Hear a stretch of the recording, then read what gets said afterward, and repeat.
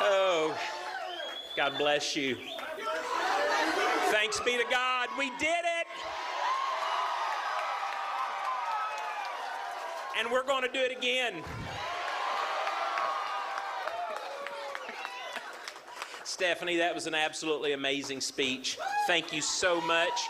It is an honor, and I am proud to stand here with you. Thank you.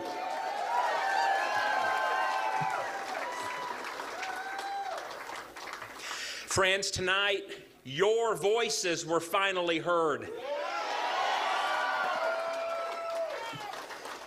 The voices of working families, parents, taxpayers, law enforcement, and everyday citizens.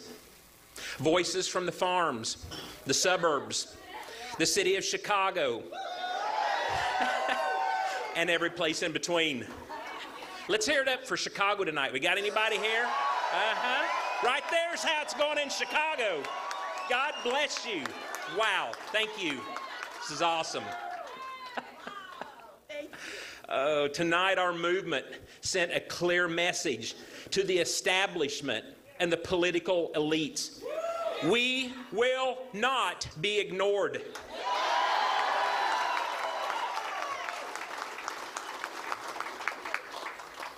This primary has been a long journey, but one that we believe is worth every second, every mile, every moment. It's been an amazing journey on this campaign trail. We've driven hundreds of thousands of miles. I got a vehicle at the Ford place just down the road, and I can prove it. We've listened to thousands of stories from everyday Illinoisans who are looking for leadership that will actually help them live, work, and thrive in Illinois again. We live in disparate times.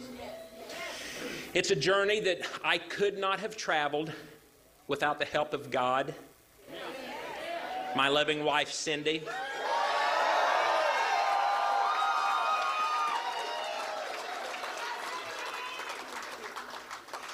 my amazing family,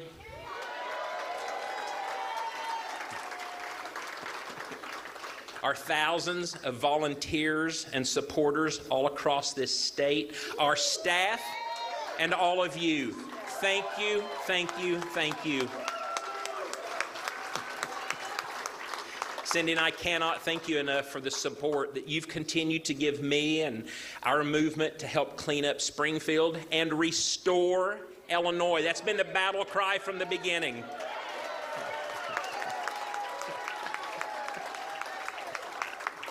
Now, I do want to take a moment to thank Gary Rabine, Richard Irvin, Jesse Sullivan, Paul Schimpf, and Max Solomon for their efforts during this campaign. I've heard from a few of them already, and they have pledged to unite with us to fire Pritzker.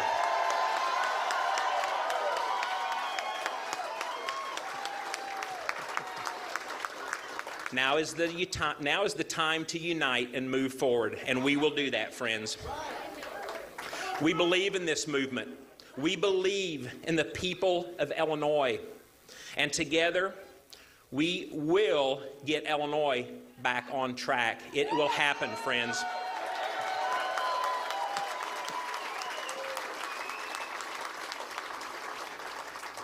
Illinois is our home. This election is about our future, and this campaign is our fight. Friends, if you'd asked me 6 years ago if I would ever run for state office, many of you already know what that answer would have been. It was a resounding no. I would have called you crazy. Absolutely not. I wasn't very fond of state politics, and I wanted absolutely nothing to do with it. I loved my quiet life on the farm, working with my hands, volunteering in my community, and spending time with my family.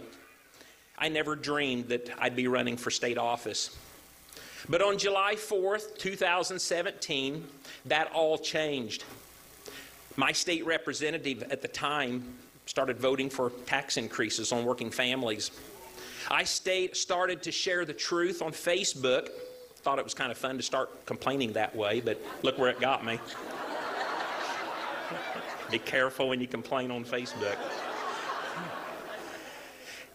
And many of you out here today, many of our friends began to encourage us to run.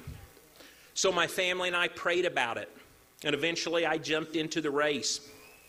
We were outspent, but we were not outworked, and we won.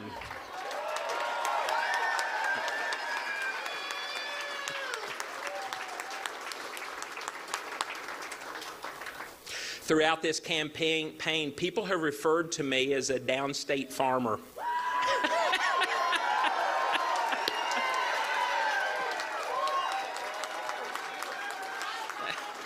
And you know what? They're right. I'm proud to be a family farmer. And I love to remind people what farmers do. They feed the world. Thank you. We get up before the sun comes up. And often we work until after it goes down, and that's certainly the kind of work ethic we're going to need to get Springfield back on track. We fix things that are broken. We solve problems, and we grow things. And as a matter of fact, over 250 years ago, it was a group of farmers who founded and grew the greatest country on the face of this earth.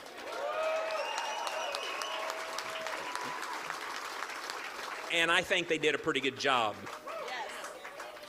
I'm proud to be an American. I'm proud to be the son of the great state of Illinois. But we're all here because we know that Illinois is in trouble. Decade after decade of mismanagement in Springfield, back-to-back billionaire governors who don't understand the struggles of working people. And where has that gotten us? Nowhere. People and businesses leaving Illinois in droves, looking for work, affordable housing, lower taxes, and better opportunities. They're leaving because Springfield and the political elites have failed every one of us. And now the elites and the press say that Pritzker's a shoo-in.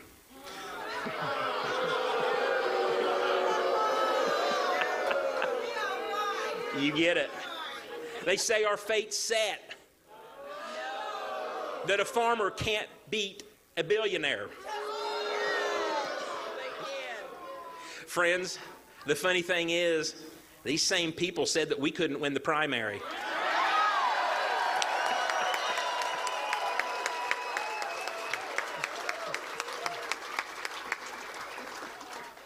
We were outspent by tens of millions of dollars in the primary. And look what happened tonight. This is how it's done.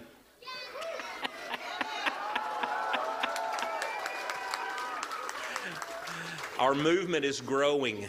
When people show up in November, like you showed up tonight, we will win.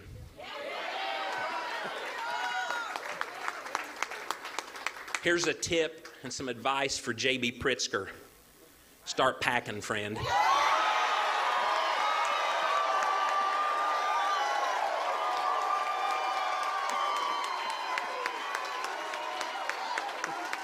Because on November 8th, you're fired. That's what's going to happen. God bless you. Friends, billionaires like Pritzker can't relate to the struggles of working people and taxpayers like us. It's that simple. You and I have to balance our family budgets. Billionaire Pritzker has never had to. And he's lying to us about the state's budget. Let me share some truth with you. Each of the state's 5 pension funds have been $4 billion short of what they should be. If he's balancing the budget, well, he's using your retirement money to do it. Pritzker doesn't understand how skyrocketing gas prices and soaring food prices make everyday life harder for Illinois families like you and I. He doesn't understand how his and Joe Biden's extreme national agenda helps fuel inflation and increases utility bills for families like us across Illinois. He doesn't understand the damage that his lockdowns did to small businesses, schools, mental health, and working families all across this state. He doesn't understand that his war on police has fueled the war on our streets, making our neighborhoods dangerous all across this state. So dangerous that many parents are afraid to let their kids walk home from school. Friends, we've witnessed that in Chicago. It's coming, friend. It's coming. Help is on the way.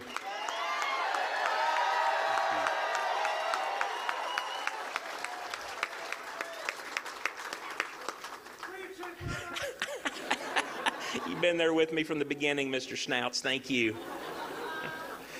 Pritzker's anti-police and anti-public safety measures like no cash bail are why violent criminals roam free and why no one is safe.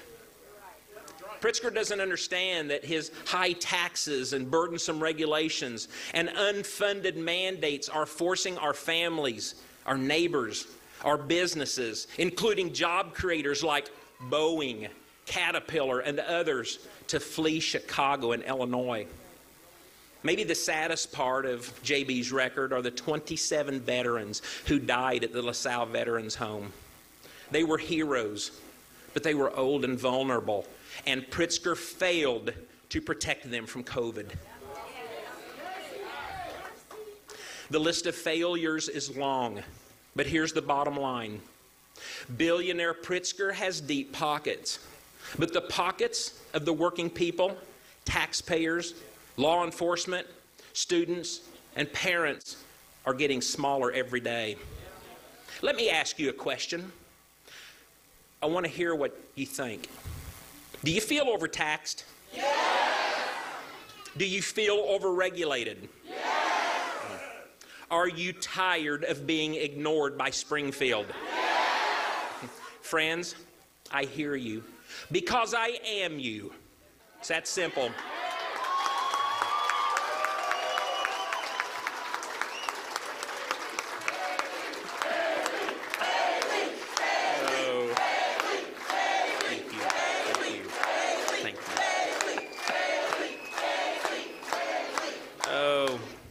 Only God could create something like this. God bless you and thank you. To God be the glory for all of this. And He's going to get the glory when we take Illinois back. Thank you. I'm standing for you and I'm standing with you, and I can promise you this. I will never waver under pressure. I will never stop fighting for you and the future of our state. But friends, here's the deal. I don't want you to just believe in me. I need you to believe in Illinois. I want you to believe in our future. And when people ask us where we're from, I want you to be proud to say that we are from Illinois. Those days are coming. Our movement has already grown into thousands of volunteers and supporters all across this state, hungry for change and passionate about making Illinois a state that people flock to instead of flee from. It's time for straight talk, hard work, and common sense solutions. As a farmer, I'm used to rolling up my sleeves and working until the job is done. I know that we can get the job done and get our state back on track. We will get our budget and our spending under control. I live on a budget. You live on a budget. Springfield should live on a budget.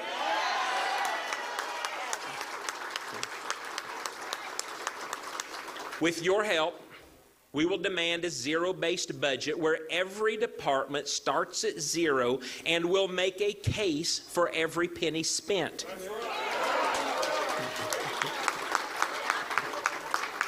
On day one, we will make sure that law enforcement knows that they have a governor who has their back.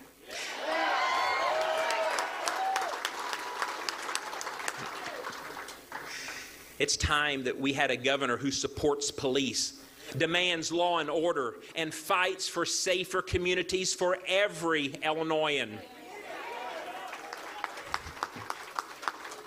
We will begin to restore parental rights by removing extreme policies from our classrooms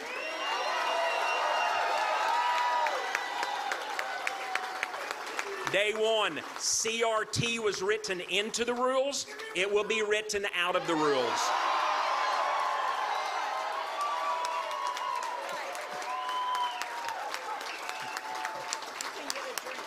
We will return the power to the parents, and we will make sure that the school boards hear the parents and are responsive to them. Cindy's telling me to take a drink.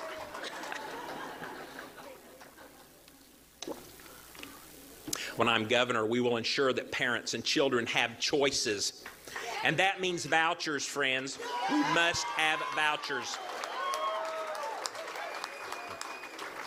We will work to remove unfunded mandates that have increased property taxes and that have driven our children and our grandchildren out of this state. We will work to pass real tax relief and benefits that benefit working families and small businesses.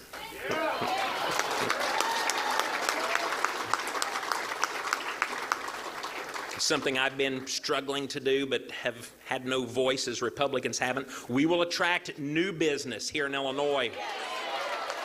We will spark innovation, and we will support existing small businesses all across this state so that we make Illinois grow again.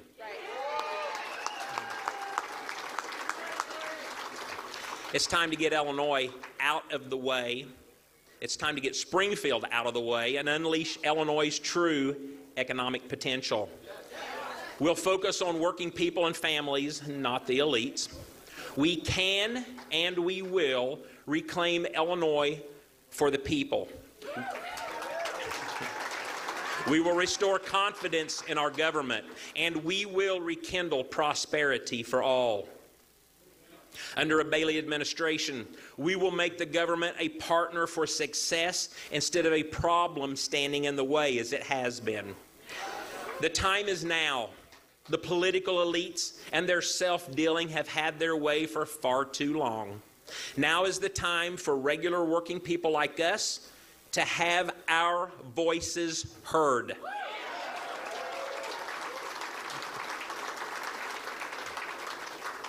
We will take back our government from the political elites and the failed establishment from both parties. And when we win, Springfield will stop trying to control people's lives and start working to make them better.